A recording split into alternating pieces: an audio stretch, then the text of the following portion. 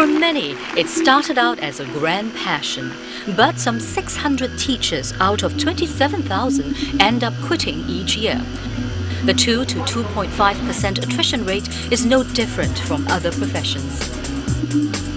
Still, efforts have been stepped up in recent years to get them to stay. The latest is a 250 million Singapore dollar package to make the profession more attractive. But if burnout is the cause, will such measures be enough to bring the passion back? Short working days, long school holidays, lots of contact time in moulding young lives. Ask any teacher that today and he or she will tell you these stereotypes of the profession are long gone. And lesson planning and homework marking no longer take up most of the teachers' non-classroom time. Today, co-curricular activities for students, project management and the drive to climb up the school rankings each year have all meant a different workload for teachers. One teacher blogger listed 10 things she hated about teaching and found 9 out of 10 have nothing to do with her students.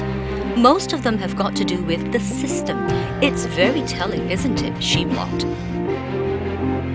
And she wondered if she could be what she called a Duracell teacher, the type that could last and last. For another teacher, her batteries simply ran out. Stress affected my health. I couldn't sleep very well. I get headaches and I have backaches and cramps. I felt like I was dragging my feet to school.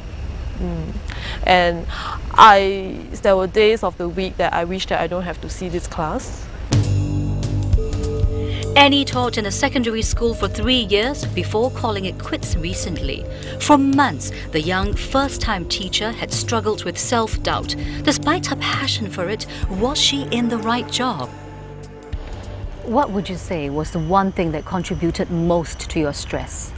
I would say that I was not given the subject that I actually is more interested in. The subject that I was given in was not really my forte. So I was like learning on the job, and I was given graduating students the moment I joined the school. So that contributed to a lot of stress. When you are dealing with graduating students, you know that at the end of the year they are going for their O-levels, so they have to meet a certain result. And if you cannot produce the result, it's quite stressful. You have to answer to the school, you have to answer to the parents. For Annie, the high expectations were not limited to the classroom. Even the co-curricular activities, or CCA, she supervised were results-driven and added to the pressure. There's an award that CCA units go for, so you have to make sure that you have enough activity to earn the award. Was there a turning point? Was there a time when you told yourself, when you questioned yourself, whether, can I do this? Can I be a teacher? I thought I could. Yeah, I thought the turning point should be last year, because last year I had 2 graduating classes. One was a normal technical class and the other was a normal academic class. And they were both from the last class of their stream. No? At that time I feel really down. Yeah, I was quite emotional. I actually broke down once because I felt that I was being bullied in school. Yeah, because of my students. At that time I was about 28 and my students were like 16, 15, 16. I feel that what am I doing here, being victimized by these youngsters? How were you victimized by these youngsters? In the sense that they were not doing their work. You talk to them in class, you try to teach them. They were not listening to you. And yeah, how would you feel if you are in front of class then you were like transparent? It's not a good feeling. Annie admits that her inexperience with difficult students was a handicap, but this may not be all there was to it. If you are good at managing them, then it's no problem for you. You have to be very firm and you have to show them that you mean business, but it's not like being fierce with them. So it's a lie that I couldn't figure out myself. Do you think that other younger teachers would have the same problem as you? I think that I'm not the only one with this type of problems, yeah. Because I had this colleague, she's a mother of 2, so she has to manage between her own family life and teaching. This is her second career. So she uses certain approaches, like maybe she's more PR with her students, or she would like take more of their nonsense. Because she's a mother, she's softer in this sense, yeah. But she does share with me that actually she's very angry with the students, but she knows that by getting angry with them, it will not like win them over. So she's like using a lot of patience to try to win them over. Yeah. So what you're saying is that it's not so much the age, but life experiences. Yeah, I would feel so. Yeah, and your own personality. Perhaps more life experiences could have also helped Annie better handle another source of stress: parents, who some teachers may say are the toughest customers in a service-driven industry. Annie recounted what happened when she called a parent to inform her that her son had not turned up for a school activity. I said, it's my responsibility to inform you, because we are going out of the school for this activity, so I do not want you to think that your son is with us while he could be outside playing with his friends. But she just went on and said that, why are you telling me this now? I don't need to know this. You should go and look for my son. You should ensure that he's in school and with you all during the activity and things like that. Well, at that point, when the parent accused you of not being responsible, how did you feel? Honestly, I was not angry with her because I could actually overhear her scolding another son. But I was like, I was feeling quite puzzled that why is this parent, like, instead of being worried for the son, is actually throwing a temper, and then it's like I have to listen to her kind of grumbles and her scoldings. Yeah. So all I did was because she actually said that she wants to call the school and find out what kind of teacher am I by letting her son get away from the activity and not be able to ensure that he's there for the activity. So I was like at a loss. Really, I was at a loss. I didn't know how to deal with this parent.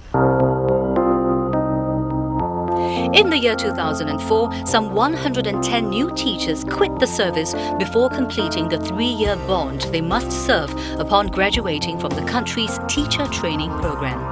Annie completed her bond despite her burnout. What was the worst part about this stress? What was the worst part about being burnout? Being dry. You really felt no passion for the job. I felt that maybe I was shortchanging the students. So if they had another teacher instead of me, they could have done better in their examinations. After the break, a retired teacher speaks out on what he sees as another source of burnout among teachers. When the ranking was introduced, teachers began to feel under a lot of pressure.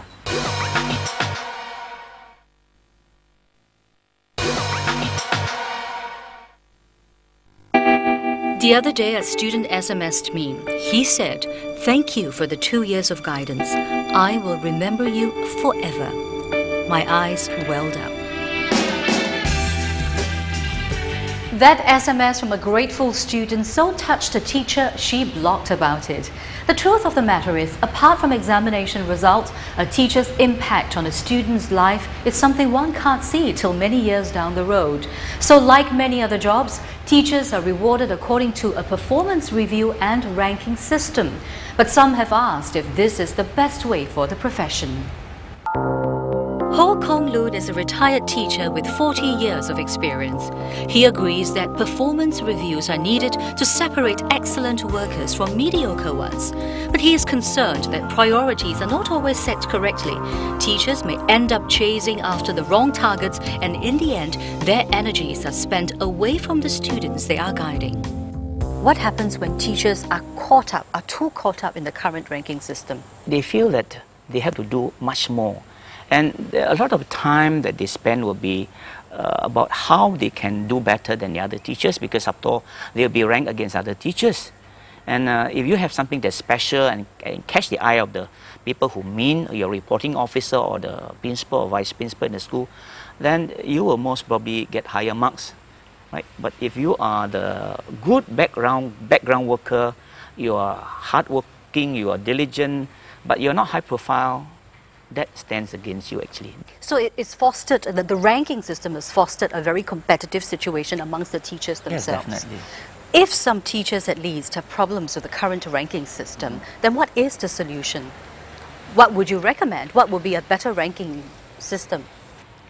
Actually, the ranking system on paper is fine, but because there are too many things that we have looked into to rank the teachers, I will still go back to the basic that you rank a teacher according to his ability to make a difference to the children in the classroom. He can go for courses, he can go for sharing, but that should not form a very big part of the appraiser. The retiree who won the Caring Teacher Award in the year 2000 was particularly rankled by one aspect of the appraisal and ranking system. Do you know of teachers who, in your opinion, are very good educators, but who have suffered under this ranking system? Yes, there was a Chinese teacher who was very hardworking. He was meticulous in his work, and he was ordinary in the sense that he was not high profile. You see, when it came to ranking, he was ranked at the lowest 5%. He went to see the principal and he says, "No, you have to consider that I work very hard. I brought glory to the school. I have done wonders for the school, for the children. They have done well in examination." The principal told him this: "That's only in the past. Ranking takes into consideration what you can do now and what is it you can do in the future. The potential." For an old man like him, he's looking and says, "Potential, I'm going to retire." In your years of experience, have you come across people who became so burnt out that they drop out of the service, they become disillusioned with teaching itself? Oh yes, I visited friends who have been on medical leave for long periods of time, sometimes half a year, sometimes 1 year. They would draw the curtain, they would not entertain any visitors, they would not do anything except sit at home and either cry or be teary. And that's terrible. Sounds like trauma to me. Yeah, it's trauma because it leads to that. And there are teachers who have retired on that because they just can't cope anymore. Today, 1/3 of the teachers in Singapore are aged 30 years or younger. Despite incentives like gratuities, more competitive salaries and enhanced sabbatical schemes, retaining them remains a big challenge. Kong Loon says the recent $250 million package for the teaching service will help, but there is concern the workload may increase as a result. For the young ones, especially if he or she is tertiary educated, I can leave. I give 1 month notice, or I just pay back. If it's a bond, I just pay and I go. But they are the people who should be there because some of these are very highly passionate and very capable workers. Exactly. We have also heard of young teachers who experience burnout when the new order of things is supposed to be tailored to bring out their potential more. Why is that so? You see, young ones, they have their own ideas of how they should do their teaching and how they should carry out things. And they may disagree with what the principal may want to do. So therein lies a problem, because when you are very committed, you have all the motivation, and you just don't see the reward, you don't see the result, then you get disillusioned. And as comments on the teachers' intranet forum and blogs show, enhanced sabbatical schemes do not always work.